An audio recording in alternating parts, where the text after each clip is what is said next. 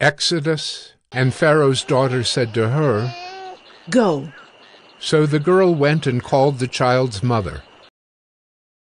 Honor your father and your mother, that your days may be long in the land that the Lord your God is giving you.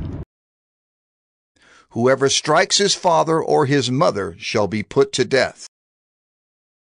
Whoever curses his father or his mother shall be put to death.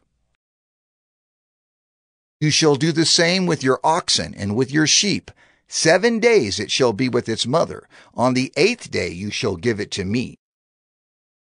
The best of the firstfruits of your ground you shall bring into the house of the Lord your God.